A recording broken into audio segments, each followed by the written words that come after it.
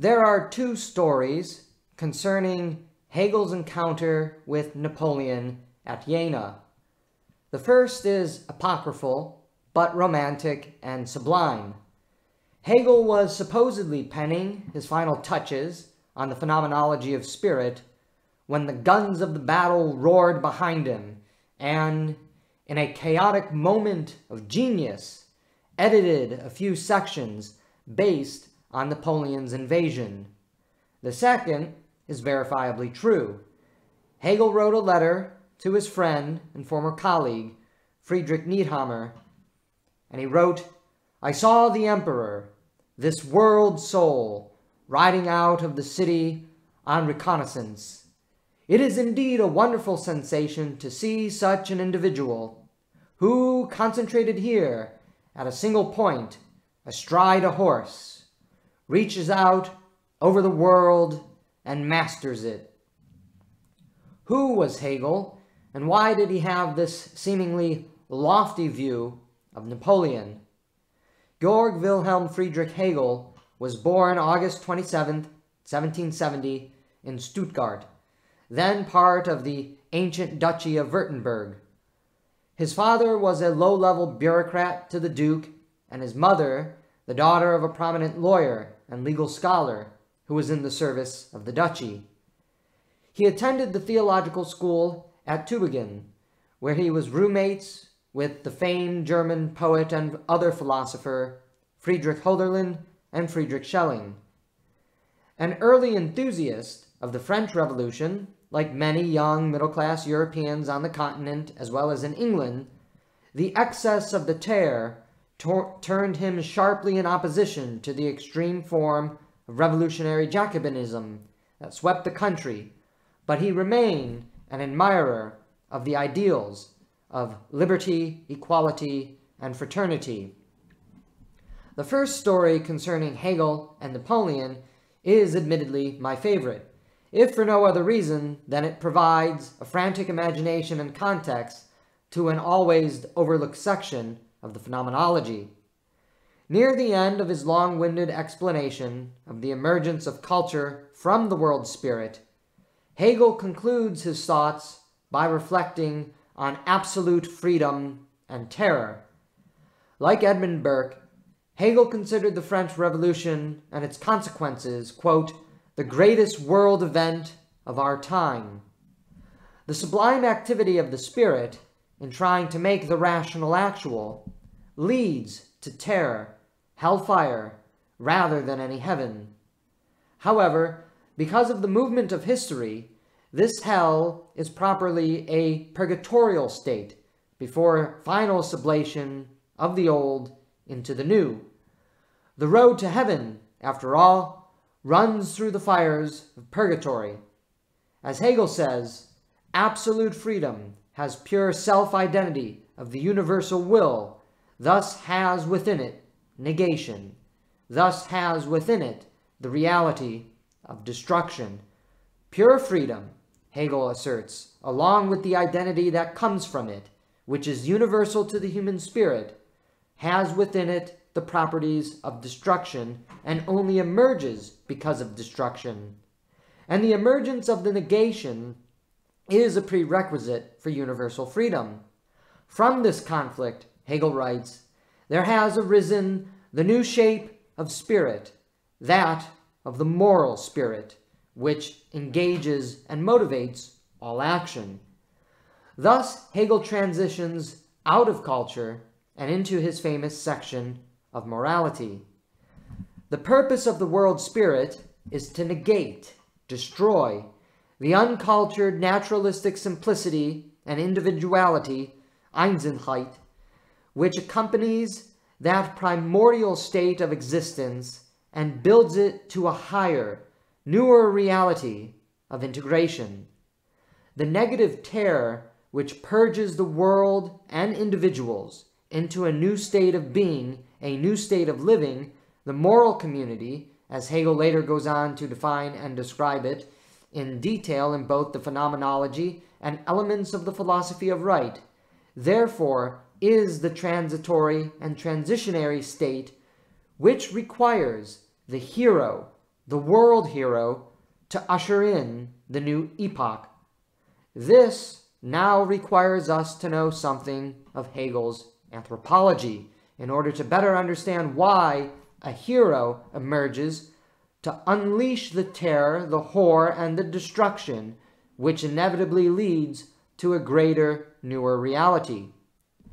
Hegel's philosophical anthropology, most thoroughly defined in his lectures on the philosophy of history, but already visible in the phenomenology through his scattered reflections on the citizen and the hero, as well as other individuals, is indispensable to understanding Hegel. To summarize, Hegel's four archetypes of humanity are the hero, the citizen, the person, and the victim.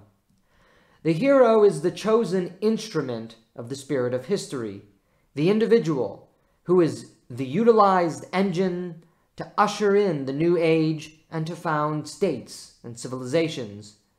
The hero, in modern parlance, is the founder or the father of the nation. The citizen is the embodiment of Sittlichkeit, the ethical order, the rooted participatory individual attached to the manifold responsibilities and duties of life, family, fatherland, and community. The citizen is rooted in an identity, past, present, and future, a state and a civil township which ground his existence. The person is the exemplar of the inferior moralitat, poorly understood and translated often as morality in English traditions, wherein the person lives a good but ultimately detached and deracinated moral life for himself to make himself feel better in the world. Many of our social justice activists today, Hegel would probably assert, are exemplars of persons living the inferior moral life as opposed to the rooted ethical participatory life of the citizen. The final archetype, the victim, is even further beneath the person because not only does he live for himself, much like the person does, but the victim is totally unconcerned with the good life in the abstract sense, which at least the person does care about. The victim seeks a mere materially comfortable existence for himself, apart from all relations to the world. The victim, for Hegel, is what Friedrich Nietzsche would later and more famously describe as the last man. Only the hero, with regard to Napoleon, matters to us in understanding Hegel's sublime reflections on Napoleon on the eve of the Battle of Jena. The hero is the most exalted individual in the Oriental age of despotism because the hero transcends the limitations of primordial life to found the new state, nation, or community in its movement to a settled, communitarian, national existence. He and his descendants often become the god-kings common to Near East political theology. In the modern reality, however, heroes still emerge to inaugurate the movement into the new order by canceling out or destroying Aufhebung, the old and the old order. Before 1789, the epochal existence of Europe was at the sunset of the aristocratic age. The aristocratic age, as Hegel more fully developed in his lectures on the philosophy of history, is characterized by freedom for some and servitude for others, most. This state of existence was also dominated by feudal agrarian systems and laws. Greece and Rome were the most exemplary forms of this state of existence, and the Holy Roman Empire, in Hegel's time, was the residual, deracinated, and inferior form of the aristocratic age, inherited by Greece and Rome through the fall of the Roman Empire. The French Revolution, at the birth of modernity, signal the beginning of the end of this state of existence. The Oriental age of despotism had moved into the aristocratic age of limited freedom, but now we are moving into a new state of existence through the progress and the unfolding of history by the dialectic. The French Revolution and the birth of modernity signaled the end of the old order, and this is what Hegel was principally concerned about and trying to understand. The reactionary powers that confronted France in 1792, particularly the decadent Habsburg monarchy, which ruled over the feudal principalities of the Holy Roman Empire, along with Prussia and Russia, were the lifeless corpses which the movement of history had left behind. By 1806, when Prussia foolishly went to war with Napoleon, having dithered away its possible advantage of joining the War of the Third Coalition in 1805, Prussia and the Rhine principalities of the Holy Roman Empire were the dying and decadent feudal aristocratic entities that needed to be negated, purged, and destroyed by the world spirit, the hero on horseback, to move these backwater and backward entities into the new revolutionary world. Eustace Moser may have thought that such an Aufhebung would mean the end of 1,000 years of tradition and legal codes, but Hegel knew that such a negation was necessary for universal freedom under the law to manifest itself. It was, therefore, necessary for these states, of which Jena was situated, to experience the purgatorial cleansing, the terror, before arriving in a new paradise, the so-called end of history. But who was the hero to bring about this cataclysm and deliverance? It was not a German, but a Frenchman, the world soul astride a horse, as Hegel described Napoleon. This conflict between Napoleonic France, where the individual will of Napoleon was already removed to allow the manifestation of the universal world, was inescapable from Hegel's perspective. And in this conflict between old and new, absolute freedom will remove the antithesis between the universal and the individual will, as Hegel writes. In other words, the defeat of the feudal and reactionary forces of Prussia was predestined to happen. The individual will and naturalistic simplicity of the Rhine principalities had to be destroyed in order for progress to begin and the march into the new Eden, heralded by the angels of the French Revolution, to commence. The hero, however, is something of a tragic figure in Hegelian thought. Hegel, we must remember, was steeped in the Greek classics and a great admirer of Greek poetry and tragedy, which undeniably influenced his outlook on life. He was, after all, also roommates with Hölderlin while theology student at Tübingen. The hero was not free in the way that citizens or persons are free, and this is why, even though the hero is exalted, the superior life is the life of the citizen. The hero is the chosen handmaiden of history. From time to time, history reaches out and lifts up great men, heroes, to do her bidding. This was the case with Napoleon, according to Hegel's perspective. He was the instrumentalized hero of historical progress, thus the world soul astride a horse, as he wrote to Niethammer. As such, the hero is the universal instantiation of the world spirit in history. The hero transcends parochial boundaries and genealogy, while, paradoxically, advancing deeply parochial and particular constructions everywhere they go. Take Napoleon, for example. He was a Corsican who became the founder of the modern French state. As he and his armies rolled into Western Germany, he would become the founder of the Confederation of the Rhine, and, by spiritual outgrowth and destruction of reactionary Prussia in 1806, upon his famous entry into Berlin, he also is responsible for the construction of modern Prussia and, by that extension, the modern German state.